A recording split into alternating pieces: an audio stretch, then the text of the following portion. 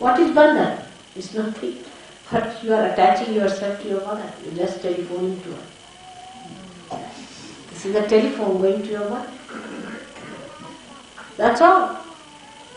You know, I also play with you. I also say, alright, I'll give you a bandhan. I'm giving bandhan to myself. It's a telephone call. Just a telephone call.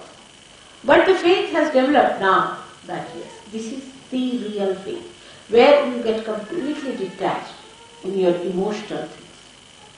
It's just my mother, alright, just give her a bandhan, finished. My father, give him a bandhan. My brother, give him a bandhan. What are you doing? Bandhan. What are you doing? You are putting them in the bonds of your mother. But you are not conscious that you are doing that. You are just binding them with the love of your mother which is flowing through your hand. What are these vibrations? Is your mother's love? You've got it. It is flowing through you. But what about your love for your mother? And that is what I find that at the time when there is complete emergency, that surrender comes. And it works. So, there's no need to create any emergencies. You must slow and steadily work it out. And it will build up by itself. You will have that power, I assure you.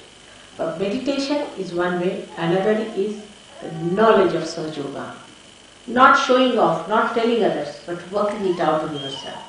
Different chakras, how they work out.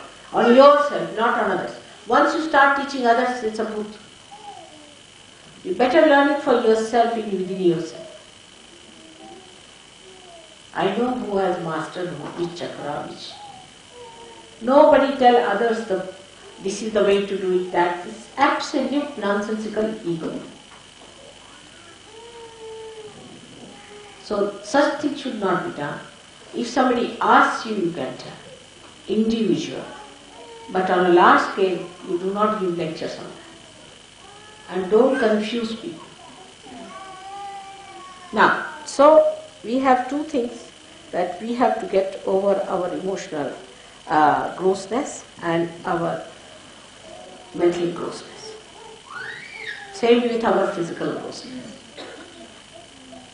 Physical grossness can be overcome if you surrender yourself.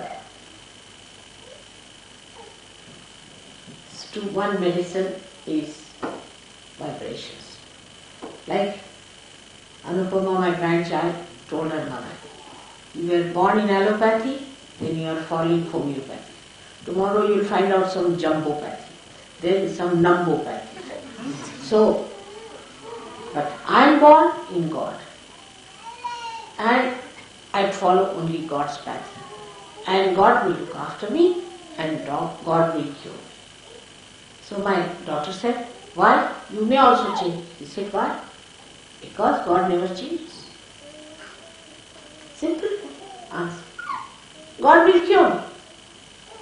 But you must have that much assent to say that. As you just jump out at the time of emergency. Same sort of an urge, that same sort of a personality should be within you to say that. Just if you say, oh God, please save me. God has no time for such. You have no time for God. God has no time for you. Simple thing.